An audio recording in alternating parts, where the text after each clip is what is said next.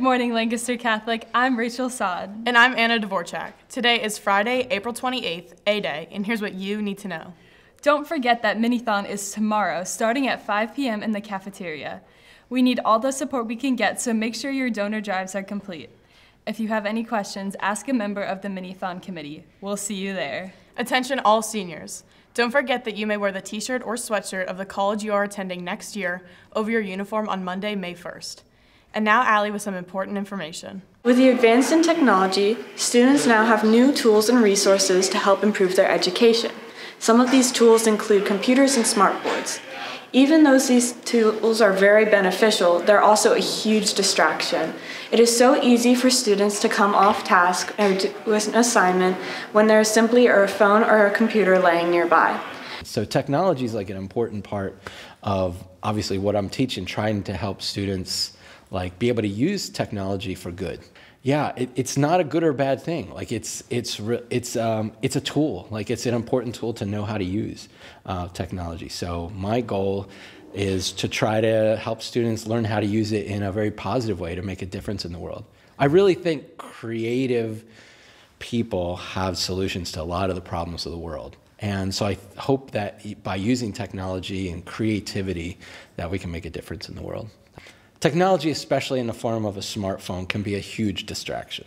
I noticed the other day, I think students had 3 or 4 minutes left at the end of class, and it was so quiet, and I was working at my desk, and I looked up, and every single person in the room was on their phone, and that's not unusual. It's a challenge, and it's a challenge that we need to sort out and figure out how can we use technology in a positive way and not let it just be a complete distraction. I think that's the first step, is to be aware that we're constantly looking down at our phones as a distraction. A lot of it has to do with finding that balance, being aware and then trying to keep our vices in check. Around 57% of students use technology in school every single day, but as we become older, our education becomes more dependent on technology.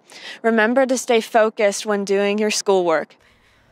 Prom is only 1 week away. This season is filled with frantic dress shopping, promposals, and general excitement about the exclusive dance.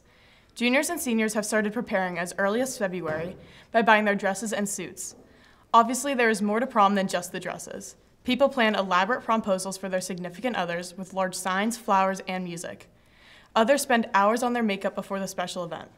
Girls may even book hair and nail appointments months in advance. The night will be filled with dazzling dresses and dashing tuxedos. Now to Zach with the news. Speaking of prom, let's take a closer look into the 2023 prom court. Since prom is drawing closer, the prom king and queen are preparing for their big night. 5 girls and 5 guys are selected by the teachers to be placed on the prom court. On prom night, 1 girl and 1 guy will be picked from a hat and crowned. The 5 contestants for prom king are Jansen Hofford, Xavier Molina, Will Scott, Chris Kavanagh, and James Johnson. The 5 contestants for prom queen are Ginny Yost, Rachel Sod, Rebecca Sitze, Keelan Covey, and Marina Brazo. I'm so excited for prom. Very excited. Super excited, senior prom. Yep. I was pretty surprised that they were slowly reading out the names, and then I heard the K, and I was like, oh, is that me? And they finished reading out my name, and I was like, oh, okay.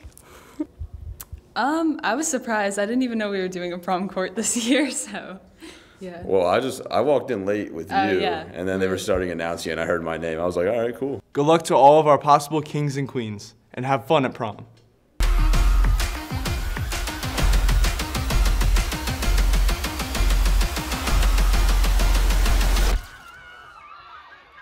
Athletics are a very important part of the LCHS community, but many people forget about the essential role of the athletic trainers.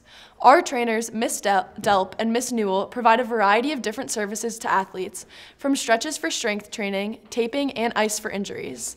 They're always working to keep students at the top of their game. Their offices on the first floor of the school and the stadium are easily accessible to the athletes of all sports. Thanks, Marina.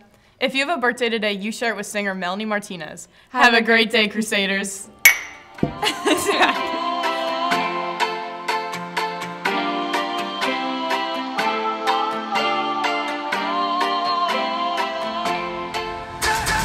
call me on the telephone, you feel so far away.